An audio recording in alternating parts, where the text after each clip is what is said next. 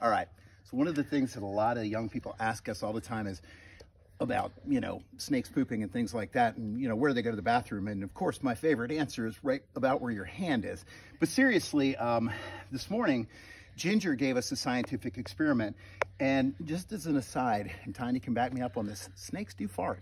And she did. She farted loud. But at any rate, this is kind of cool because it's a little bit different the way humans poop rather than snakes do. And I'm going to show you a couple of things. And I've got my double insulated glove on here. But this is actually kind of interesting because if you look, there's two kinds of feces here. The first one, you're going to notice there's hair in it and fur.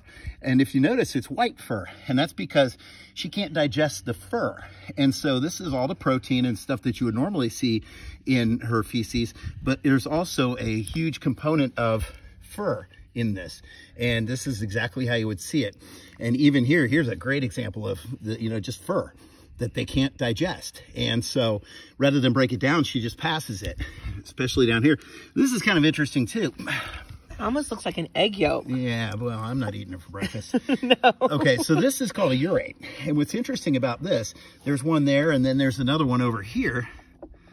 Okay, and what these are is this is the parts of the bones and things that she can't break down that way. Also, snakes actually do pee because I've seen, you know, Snuggles and I've seen Ginger both leave just liquid in the in their cage, but what these are is these are the bones and, like I said, the other things that they can't break down, the minerals and the heavier things. And this actually feels like it's very heavy. Those right there, they're very, very light. But these guys right here are very... It's almost like a rock. Yeah, it's kind of chalky.